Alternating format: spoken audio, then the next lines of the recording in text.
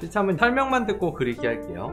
룰렛 참여는 디코 되시는 분만 돼요. 선정되신 분은 쉽게 설명을 해주셔야 돼요. 아셨죠? 그 정답을 알더라도 구글에서 찾아보시면은 안 돼요. 머릿속으로 생각해서 그리시면 돼요. 대신에 톤 자료나 옷주름 자료나 디테일한 자료들을 참고하는 거는 너무 좋아요. 알잘딱깔센 하라 이 말이죠. 알잘딱깔센 알죠? 저 신세대인데 알죠? 당연히. 알지? 잘 알지? 딱 알지? 깔깔깔깔깔.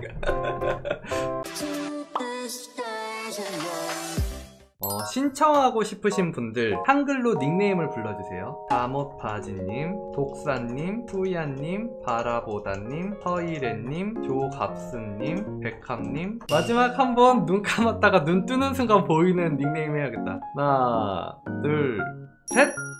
에피님, 연분, 제재, 묘, 헬 이렇게 보너스까지 해서 돌려볼게요. 준비 시작. 묘헬님, 피님, 우유천님, 라인캔디님, 잠손님. 자, 시작해볼게요. 안녕하세요, 잠손님. 안녕하세요. 와, 잠손님. 아, 드디어 만나네요. 캐릭터는 생각하셨나요? 네, 했어요. 그러면은 질문을 드릴게요. 첫 번째 질문, 여자인가요? 아니요. 여자 아님. 머리가 짧은 머리인가요? 이런? 네네. 네. 시작. 좋아. 짧은 머리. 좋아. 머리가 곱슬인가요? 직모는 아니고 약간 고데기로 퍼만 것 같은 생머리? 가르마가 있나요? 네.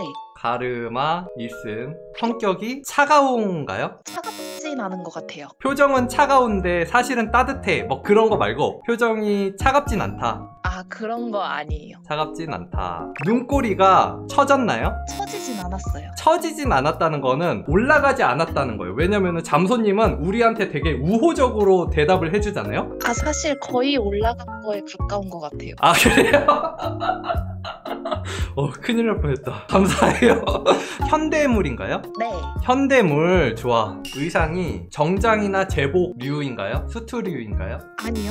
이 캐릭터의 직업을 알려주세요. 학생이요. 교복 입었나요? 네.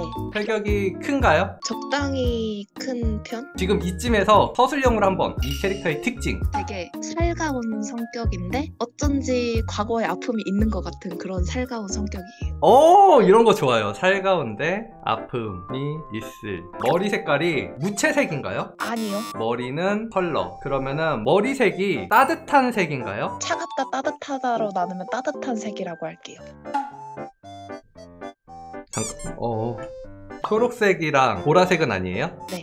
머리카락 색을 알려주세요. 머리카락 색은 분홍색. 눈색이 따뜻한 색인가요? 아니요. 푸른색 계열인가요? 아니요. 네. 초록색인가요? 아니요. 초록 아니. 눈색이 보라색이나 핑크색이나 민트색이나 회색 중에 있나요? 네, 있어요. 이 중에 있대요. 자, 여러분, 이 중에서 찍으시면 돼요. 자, 일단은 여기까지.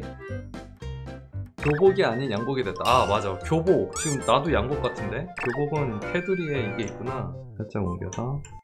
가르마는 찍어야 돼. 오늘도 애매하게 작전 간다. 2대 8인 듯 5대 5인 듯 6대 4 정도 가자. 애매하게. 콕스님, 이번 그림 되게 비슷하네요. 눈색만 빼면 캐릭터 그 자체. 으악! 눈색 틀렸구나. 지금 하신 분들 고치기 없기에요. 손 떼세요. 눈에서 손 떼. 말하지 말걸. 고치지 마세요. 진짜 치사해. 그래, 너 핑크로 간 김에 눈썹까지 핑크 하자. 눈썹 심어주고요. 핑크색 머리? 뭔가 학원 로맨스물인 것 같은데. 여러분, 그리고 저 진짜 외발모리시라서 제가 추측하는 걸로 혹하시면 안 돼요. 저 거의 다 틀리거든요. 낚이시면 안 돼요. 여러분의 생각대로 해주세요. 여러분의 생각대로.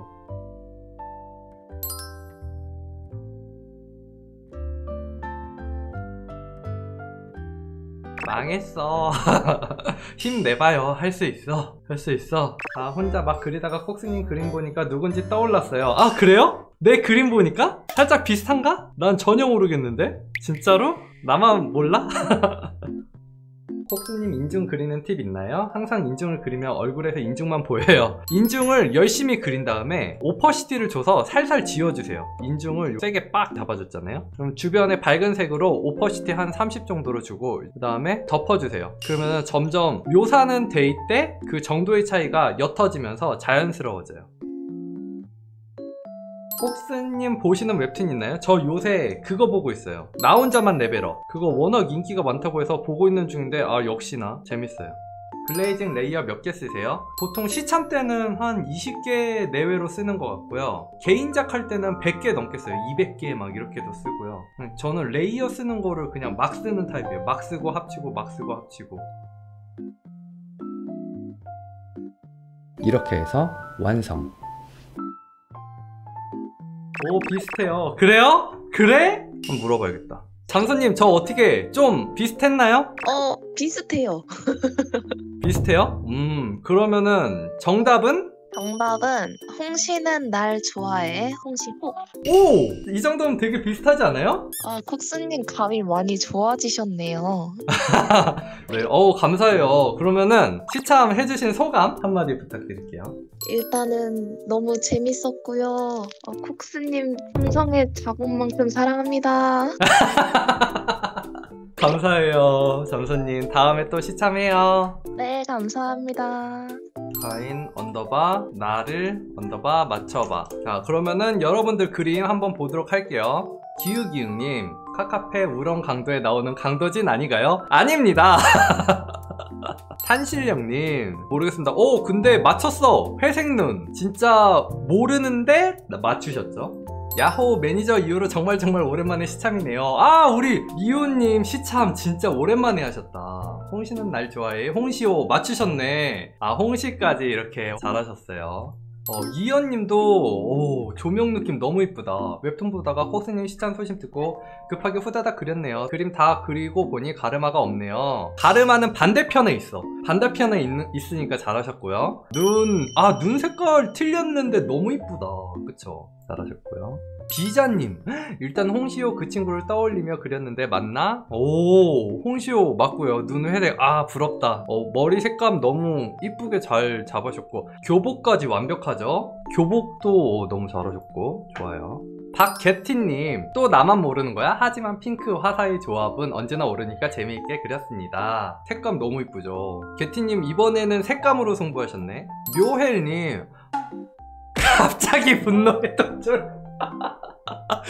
묘헬님 요새 이런 드로잉도 너무 잘하시고 계신 것 같아. 묘헬님은 선 느낌이 너무 좋은 것 같아. 웰시님, 어디서 본 듯 아닌 듯 잘하셨어요. 빛 느낌 너무 잘 내셨고요. 나비스 콜링님, 중간에 갑자기 생각나서 바로 그려버리기. 홍시는 날 좋아해. 홍시 맞겠죠? 이분 뭐야, 너무 잘 그린다. 정확히 맞추셨는데요? 그 그린 스타일도 너무 잘 맞추셨고 코를 너무 잘 그리신다. 이분 코랑 입술이랑 눈이랑, 와, 나비스 콜링님 진짜 대박. 너무 잘하셨어요. 디디오님, 즐겁게 창작했습니다. 1도 모르겠습니다. 눈은 살짝 보라색인 듯 회색인 듯하게 잘하셨죠. 색감 너무 이쁘다. 포즈도 어깨 라인 이런 것도 너무 자연스럽고 잘하셨어요.